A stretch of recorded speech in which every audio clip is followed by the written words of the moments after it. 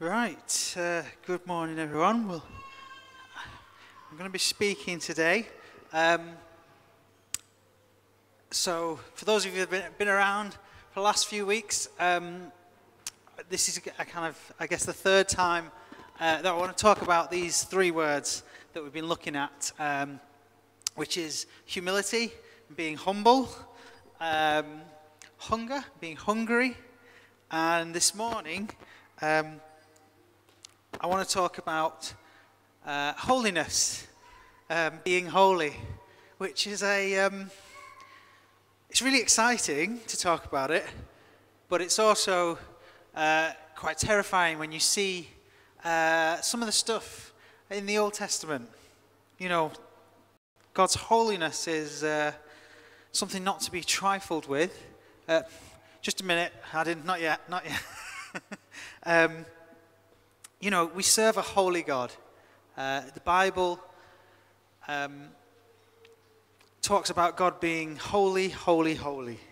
That's the kind of number one defining attribute of God. And I guess often we can think about the word holy, holiness, and sometimes maybe not realize what it is. You know, we talk about having a holy day or a holiday. Our parents have gone to the Holy Land. We read the Holy Bible, we serve the Holy One, and I guess you can probably find other examples of the word holy. So it's used a lot in the Bible. Holy. What does it mean? God calls us to be holy like Him. If I can get Leviticus 14, I think it is. Let me just. I've got too many notes this morning. It's Leviticus 11. Leviticus 11, verse 44 and 45. There we go. For I am the Lord your God. You shall therefore consecrate yourselves, and you shall be holy, for I am holy. And then it talks, this is from a section talking about what you can and can't eat, and various things like that, and basically don't eat bugs, it says, that crawl along the ground. And then I think in Leviticus again, chapter 19, verse 2. If we could just read that. Speak to all the congregation of the children of Israel and say to them, you shall be holy, for I, the Lord your God, am holy. And third and final, Leviticus 20:26, verse 26. And you shall be holy to me, for I, the Lord, am holy, and have separated you from the peoples that you should be mine. So 3 times in Leviticus, one of the books of the law, God commands the Israelites to be holy. And in that last one it says, for I, the Lord, am holy, and have separated you from the peoples. Being holy is about being set apart, separated, called out, different, unique, distinct from something else. So God himself, there is no one like God. No one comes close. He can't be categorized alongside anyone else. He is unique, and as it says in Revelation, he is holy, holy, holy. There's no one like him. When we go for job interviews, or if you've ever recruited someone, you're looking, or when you're applying for a job, you're looking to set yourself apart. So you stand out from the rest of the crowd so that you get that job. And when you're recruiting, you're looking for the standout candidate, the person who's set apart from all the others. And so you're looking for someone holy, or you're looking to be a holy person when you're going for a job. You're looking to stand out, be separate from everyone else, and be distinct. And this theme of being holy because God is holy continues into the New Testament. If we can go to 1 Peter, or 1 Peter, as you should say it, I think. 1 Peter chapter 1. I believe it's chapter 1.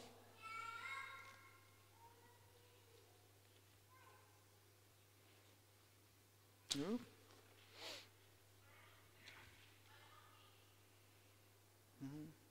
There you go. Verse 13. We'll read a big section. It says, "Therefore, prepare your minds for action, be self-controlled, set your hope fully on the grace to be given you when Jesus Christ is revealed. As obedient children, do not conform." There we go, we've got separation already. "Do not conform to the evil desires you had when you lived in ignorance. But just as he who called you is holy, so be holy in all you do. For it is written, 'Be holy, because I am holy.'" So he's quoting Leviticus there. It says, "Since you call on a Father who judges each man's work impartially, live your lives as strangers here in reverent fear." You know, this world will seem more and more strange to us, especially as Christians, as followers of Jesus. It will seem strange, and we will feel like strangers because we are called to be holy, to be separate, to be different. "For you know that it was not with perishable things, such as silver or gold, that you were redeemed from the empty way of life handed down to you from your forefathers, but with the precious blood of Christ, a lamb without blemish or defect. He was chosen before the creation of the world, but was revealed in these last times for your sake. Through him you believe in God, who raised him from the dead and glorified him. And so your faith and hope are in God. Now that you have purified yourselves by obeying the truth, so that you have sincere love for your brothers, love one another deeply from the heart. For you have been born again, not of perishable seed, but of imperishable, through the living and enduring word of God. For all men are like grass, and their glory is like the flowers of the field. The grass withers and the flowers fall, but the word of the Lord stands forever." And so we've been born, as it says, not of imperishable, but through the living and enduring word of God. And so we will stand forever with God. So straight away, when we're born again, we become holy. We're separated. We've said goodbye to our old life. We've been born again with God's Spirit to live lives that are different, to live lives that are holy, to lives that are set apart from the rest of the world. And because of that, we will stand forever with him, because we're not born of imperishable stuff like flowers of the field. So, yeah. So, if we can go back to the slides. So, holy means to be set apart. If we can go to the next slide, Adam, please. So, what being holy is not, let's get an example of a holy person. A stereotypical holy person, maybe the kind of person that someone outside of the church thinks as holy. So a holy person gives lots of money to charity. Christian charities, of course. A holy person only listens to Christian music. They may dress like a nun or a monk, or they may wear clothes that they've made themselves. Maybe, even if they're feeling really holy, they'll have made them, donated them to a charity shop, and then bought them back, and then worn them. Apologies if any of this is true. I don't want to offend. I just kind of trying to draw out what holiness is not. It says children have biblical names, and they only watch VeggieTales. The holy people are at church every single Sunday, every single prayer meeting, every single work party. They drive electric cars because they care for the environment. They recycle. They only flush the toilet as and when necessary to save water because they love God's creation so much. They pray and fast 7 times a day. They own a really large leather-bound Bible. Maybe never touched drugs or alcohol. They watch TBN. That's the only channel that's on. They never swear. They wear a big cross around their neck. They might post Bible verses on social media. None of this, some of these things are really good, by the way. It's just sometimes we can misunderstand what holiness is. If you're maybe of the younger generation or the more tech-savvy generation, you might have the Bible app pinned, not just on the first page of your phone, but it might even be right at the bottom on the kind of your 4 that never move. They'll have Bible verses as your wallpaper, Maybe they're so holy that they only shake hands when they meet someone of the opposite sex. They deny themselves anything and everything and kind of live this kind of sterile life. So, is that holiness? I mean, there's some really good things on there. You know, a lot of the things are positive things, but that's not what holiness is. You know, you might think, oh, that's a holy person, you know. For those of you that maybe aren't too holy, you might watch The Simpsons. And, you know, there's a guy, Ned Flanders, and I guess that's the world's view of a holy person. But that's so far from the truth. What is it that makes us holy? You know, I was talking about the coronavirus and, you know, the world has gone mad buying alcohol gel. Did anyone manage to get any? Because there's a virus, isn't there, going around. And, you know, there's the fear for people who, I guess as Christians, it's like when we live for Jesus. If we die, we go to be with him. And so there's no fear. But there is real fear out there. And people are buying all this gel because they are worried that they might catch the virus. But the Bible's very clear. Every human is infected with a disease called rebellion and sin. But you don't see people running around like crazy. But they will, because the Bible clearly diagnoses them with a severe case of sin and rebellion. But we know the cure. You know, the cure is the precious blood of Jesus Christ, who gave his life to be the sacrifice, the perfect sacrifice for all our sin, so that we could be declared righteous, declared holy, and live the life that God intended us to be. Live forever with Jesus, be reunited with him. And so the things that I've listed are kind of behavioral holiness. Let's look at an example. If we go to Mark chapter 10, verse 17, I believe it's from. Let's look at someone who was holy. Maybe a bit like the person who I've just listed or described. Chapter 10, verse 17. And you probably know this. It's the rich young ruler or the rich young man.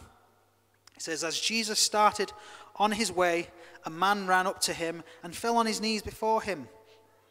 Good teacher, he asked, what must I do to inherit eternal life? Why do you call me good? Jesus answered, no one is good except God alone. You know the commandments, so this is what Jesus is saying. Do not murder, do not commit adultery, do not steal, do not give false testimony, do not defraud, honor your father and mother.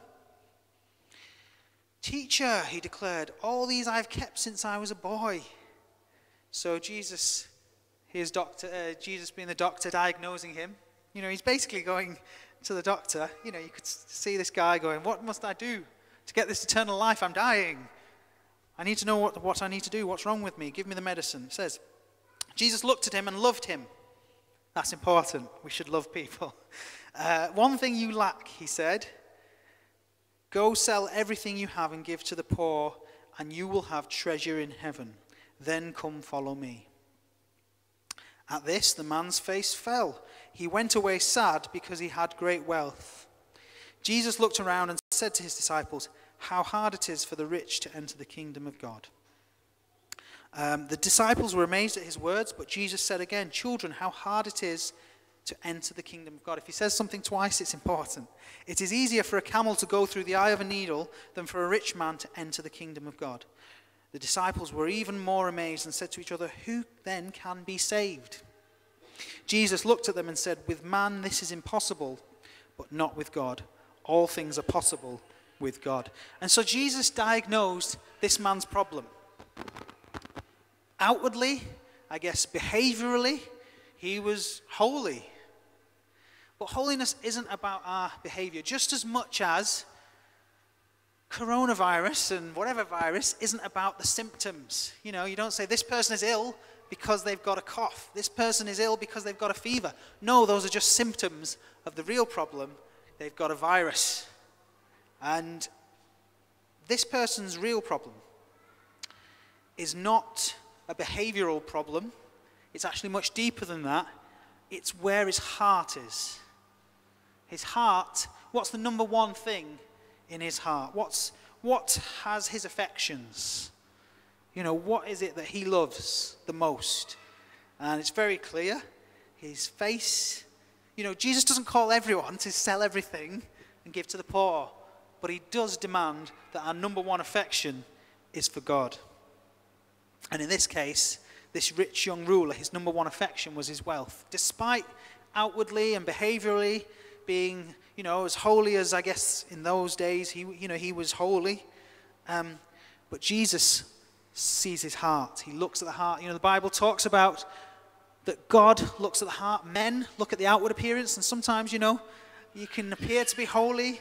Your children, our children, might appear to be holy, but God looks at the heart. And Jesus cut straight through all of that and spoke directly to this young man's heart. And I think, Bible scholars think that this man turned around and actually then gave his wealth to the poor. And as Jesus says, with man this is impossible, but with God all things are possible. And so it doesn't matter what your heart might be, what might be number one in your heart. Maybe there are things in your life that get in the way of God, but nothing can stop God. If you surrender to him, if you open your lives to him, he can make a way where with men it might seem impossible. So a holy person, holiness is all about the heart. It's about who or what we love. Outwardly he kept the law of Moses, but inwardly his heart was far away from God. So the question is, what are our greatest affections? I'm sure many of you probably had a similar experience. But when I guess met Grace, I saw her for the first time. First time I spoke to her, I thought, oh, she's really beautiful. She's really pretty. And then, as I got to opportunities to spend time with her, I guess, the whole humble, hungry, and holy thing, as I was humble enough to risk asking her out, because asking someone out, I guess, is a humble thing, because if you do it in the right way, that is, because you can actually get rejected really badly, can't you? Putting yourself out there for someone with the opportunity to get rejected is a humble thing. We see that with Jesus himself. He came to the earth, put himself out there more than I did. I mean, if I'd been rejected, it would have been my, ego or pride that might have been hurt. Jesus himself put himself on the cross for us, knowing full well that we might reject him. And some people do, some people have. But he did it anyway because he was humble. And, you might have been humble enough to risk taking a risk in a relationship. And it was as I spent time with Grace, I was hungry. I'd want to try and make every opportunity to, go for coffee, or what did I do in my student days? A milkshake or something. I was desperate. I was hungry to learn more about her. And as I learnt more about her, and I guess my heart kind of was aligned to seeking her. And it's the same with God. We need to be humble to come before him, to realize that we haven't got everything right. We've probably got a lot wrong. But we go to God. And then as we spend time, spend time with his saints, we spend time listening to the word, reading the word. As we spend time in worship, we learn what he's like. We learn more about him. And then we fall in love with Jesus, because we realize just how desperately we need him. And not only how desperately we need him, how amazing the gift that he offers us, how amazing he is as a person. And we discover all that and we fall in love. And that love that we fall into with Jesus is the thing, is holiness. It's not the outward symptoms, it's the thing inside us that determines what we do that is holiness. We can only be holy when we're in love with God, when he is our number one, when he is the affection of our hearts. And, it says, Jesus says himself, if you love me, you will obey my commands. Now that's not to be read, obey my commands, and then I'll love you, or prove that you love me by obeying my commands. It's actually, if you love me, the most natural thing to happen is for you to obey my commands. And those are the symptoms of being in love with God. Holiness is being in love with God. Our hearts seek to be with him, to spend time in his presence, to receive, I guess, the wonderful, amazing delights. You know, the Bible says, delight yourself in the Lord. Delight yourself in God, and he will give you the desires of your heart. And when you do that, your lives become holy, and people recognize it. People recognize it. Some people recognize it and are drawn to it. Some people recognize holiness, and because they don't want anything to do with God, they reject God, they're drawn away from it. And because we are strangers in this world, if we are living holy lives where we're in love with God, there will be blessings of saints that are also in love with God, that are put him first as their number one affection. But there will also be opposition. You know, don't be surprised that there will be opposition. Jesus himself had people who were drawn to him. Crowds were drawn to him, but equally crowds chanted to crucify him. So what are our greatest affections? Some of the things that can take the place of God and cause us to become unholy. Money, as Jesus said, it's so hard for us as humans to be able to, it's impossible, you know, when money is our God, to then love God as well. Jesus says you can't serve two masters. The world's gone mad in terms of sex. They've made that God, and you see all the confusion and chaos and perversions that come from the world making that their God, the thing that they pursue as number one. Power. We see abuses of power. We see people craving power. Signs and wonders.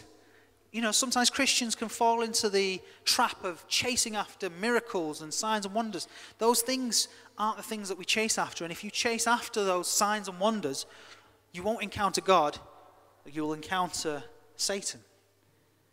But actually, if you chase after God, signs and wonders will follow us.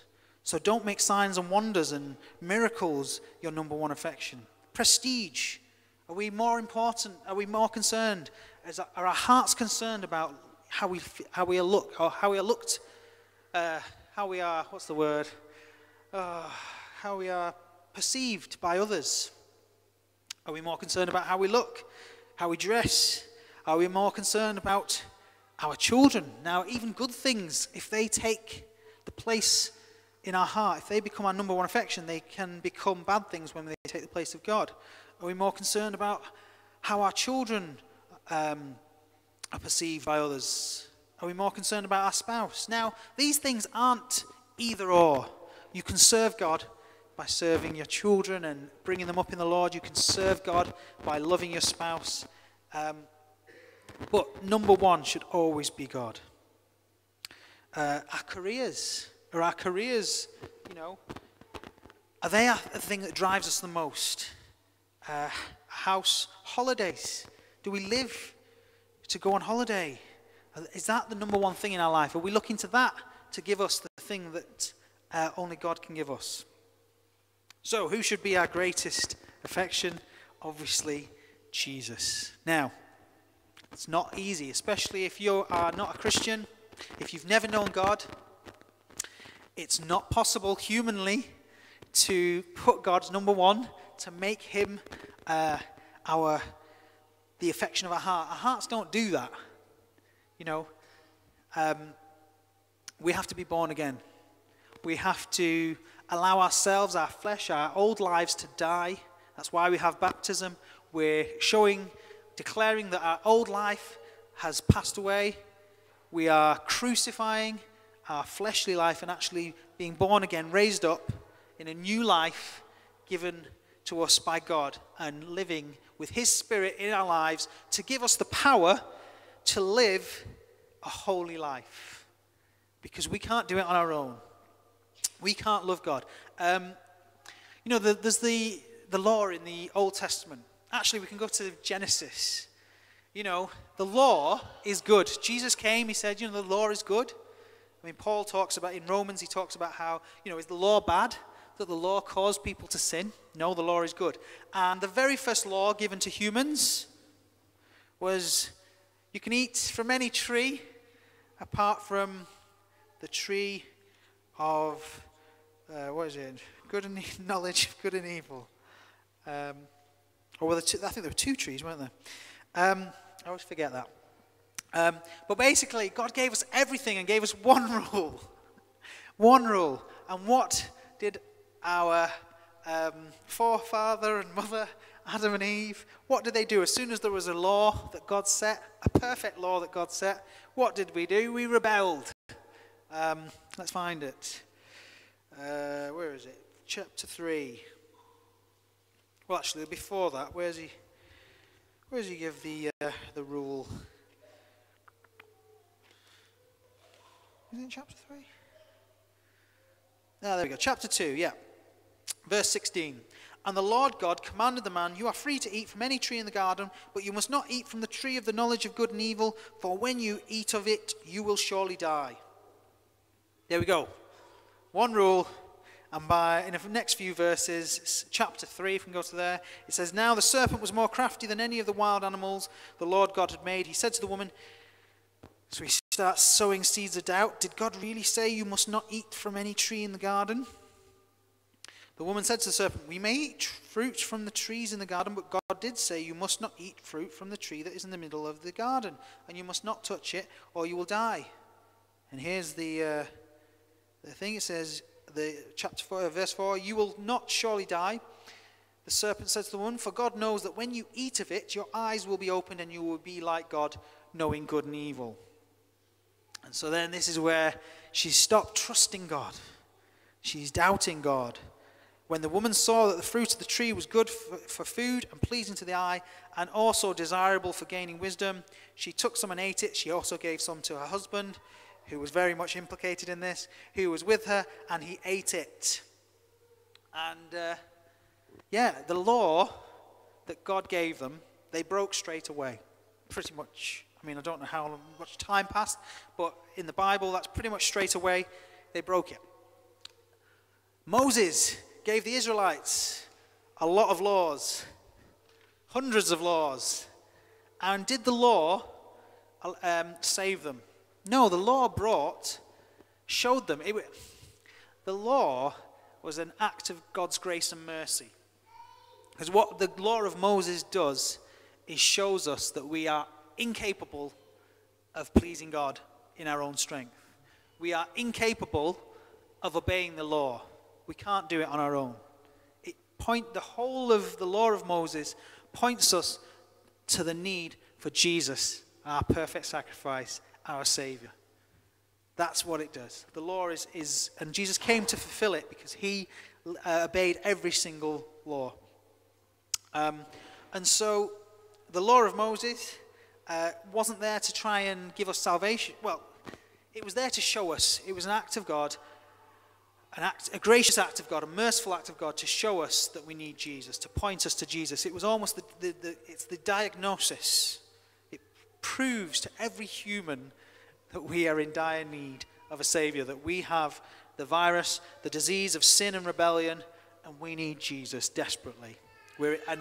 Nothing else can save us. And so, holiness is the outworking of love for God, trusting God, loving God.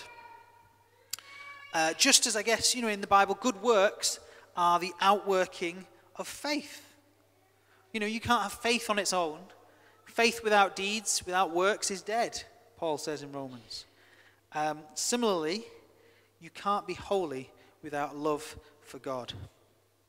And let me just find this. So how do we be holy as a church? If we can go to Ephesians 5:27, this is what we should be like. It says, we're going to be a radiant church presented to Jesus, his bride. without stain or wrinkle or any other blemish, but holy and blameless. And he himself is going to make us holy. Holiness as a church will set us at odds with the world. I've already said that.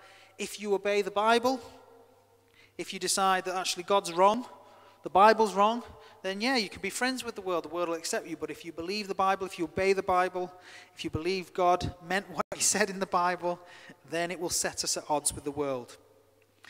That doesn't mean that we have to put up unnecessary barriers, but we need to remain distinct. So we need to be the salt of the earth.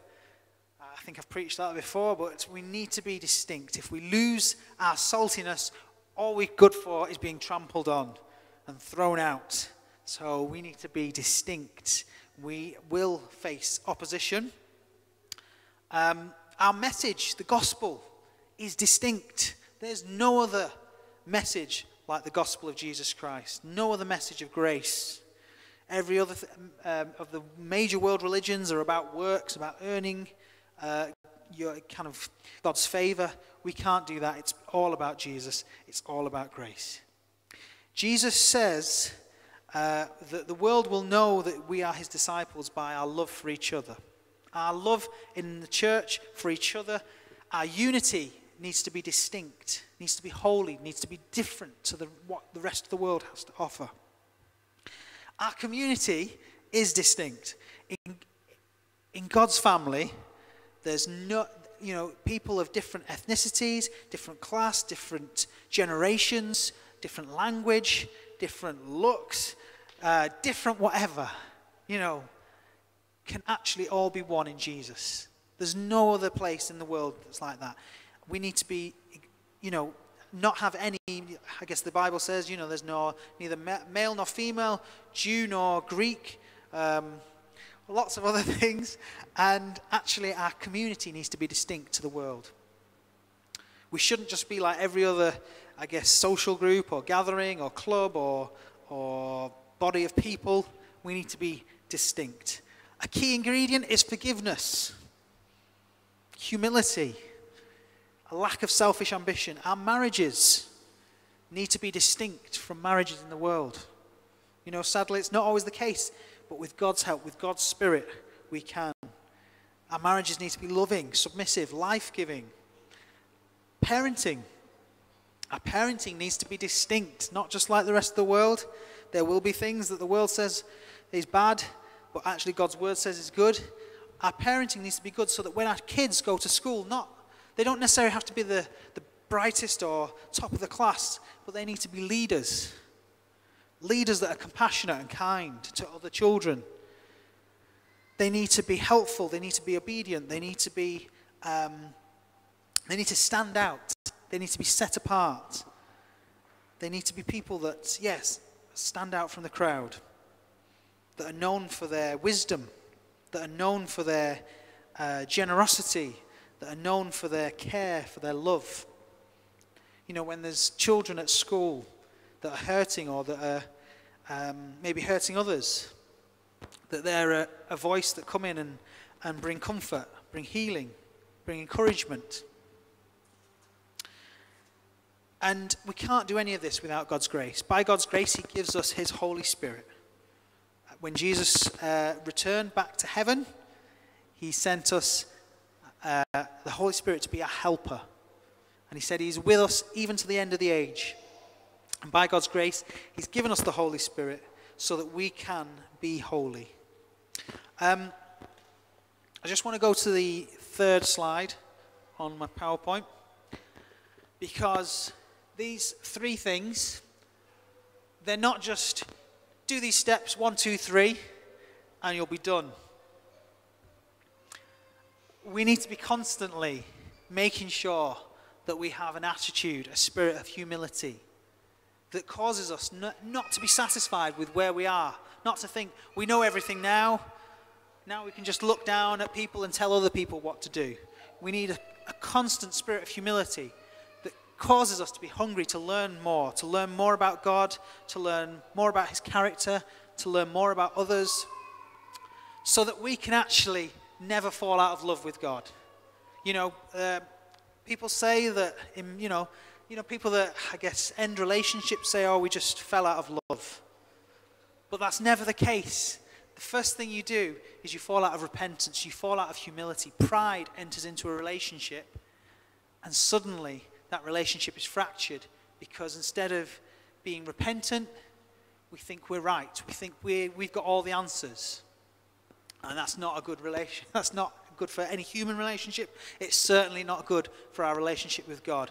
And so we always want to maintain our spiritual fervor, our love for God, through humility first and foremost, through desperately seeking Him, through the outworking of a love for God.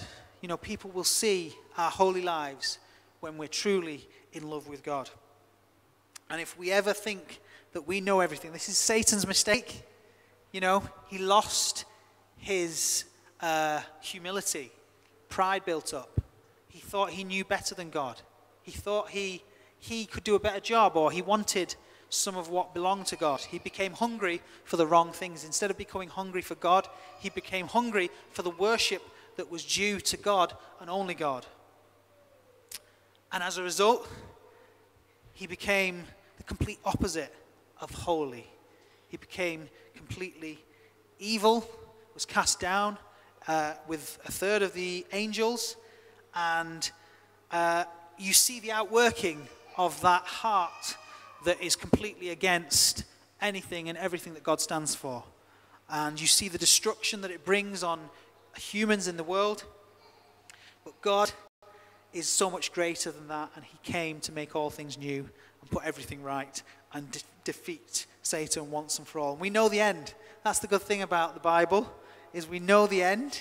And all these fears about viruses and things like that, we don't have to worry, because obviously we've got Jesus, we've got His salvation. We know that things are going to probably get even worse, because the Bible tells us that.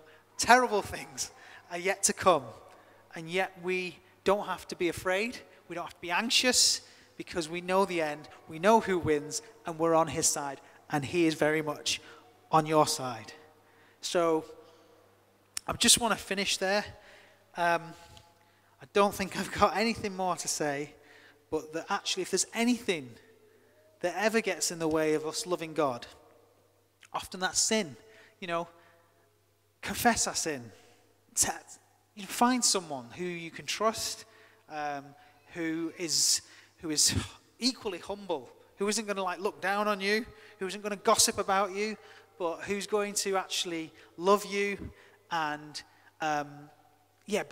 be Jesus' hands and feet, and allow you to confess the things that you've done wrong, so that Jesus can come in, the Holy Spirit can come in and make you holy, give you a new heart, a heart that longs after God. Jesus, we sing these songs, Jesus, lover of my soul, and that is so true. And we want to love Him back, because, that's the Bible uses the analogy or the metaphor of in the Song of Songs, that our relationship with Jesus is like one of lovers that are longing for each other, and Jesus longs to be with us, longs to enter into a relationship with you, longs to make you more like Him, to make you holy. He longs for that. And so if there's anything that gets in the way, root it out, get rid of it. Humble yourself. It says in the Bible, if you humble yourself before God, He gives us more grace and then more grace. And we always need His grace. Grace being the thing we don't deserve. As human beings, we don't deserve God's love. No one deserves God's love. But because of His grace, He gives it to us. We don't earn it. We don't earn it through holy acts or trying to be holy or acting holy.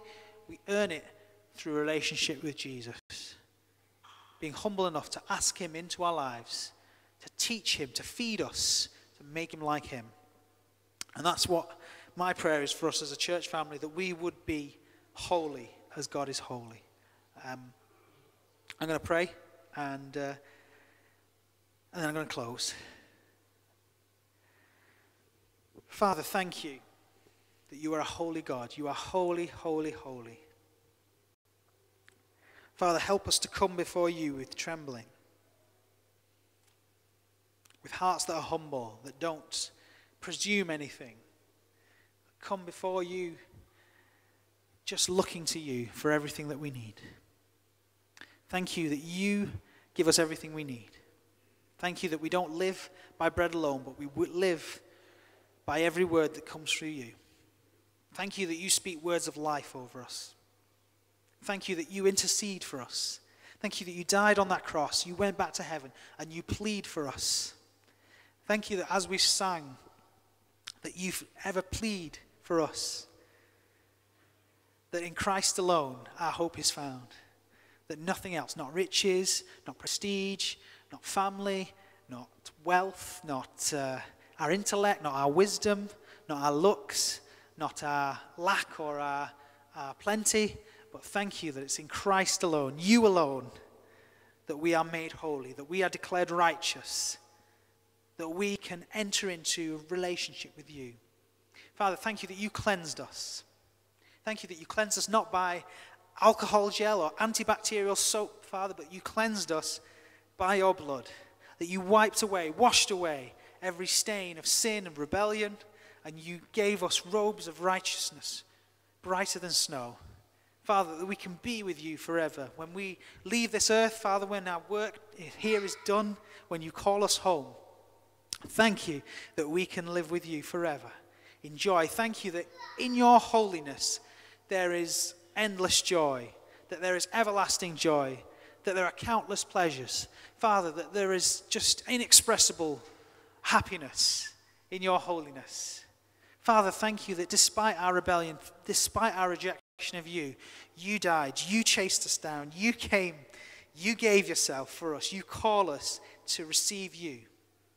Father, for anyone here that doesn't know you, Father, I pray that they would call out to you, that they would humble their lives before you, that they would realize their need for you, the need for your blood that washes away every sin. Father, I pray that you would cause us as a church, as a family of believers, as your children, to become holy, to be known as a holy people, a royal priesthood, a chosen people, set apart to live for you. Father, I would thank you that you call us to live for the purpose that you created us, to worship you, to glorify you, to enjoy you. Father, that we would do that. Father, that anything that, any spirit of religion or pride that seeks to try and pretend, Father, to try and counterfeit your holiness, Father, we ask you to just cast it out, Father, to be rid of it, Father. Let us live lives that are pure, that are devoted to you. Father, thank you that you look at the heart. Thank you that you don't look at the outward. Thank you that we can't fool you. We can't deceive you. Father, thank you that you look at our hearts. You know our every thought. You know our every deed. You know everything. You know our fears. You know our hopes. You know our dreams. You know our weaknesses. You know our strengths. You know every hair on our head, if we've still got hair. Father, thank you that you're a good God that loves us. I pray that you would cause us to be a holy people. Pray that where our love maybe for you has grown weak or dim, or Father, pray that you would reignite that flame of passion for you. That the number one thing that our heart is for is you. Father, where the things that get in the way let us take practical steps to remove every barrier from a relationship with you. Practical steps to destroy anything that comes in the way of a relationship with you. Father, thank you that you love us and you want to see us cleansed. We want to see us live lives that enjoy you, that are attractive to the world. Father, we pray that you would draw people to us, draw people that are hungry for you, that are humble, that know their need for you, that there's something missing in their life, that this world doesn't have what they're seeking. Father, I pray that you'd use us to share your holiness, with others, to share your love, a love for you with others. In Jesus' name, amen.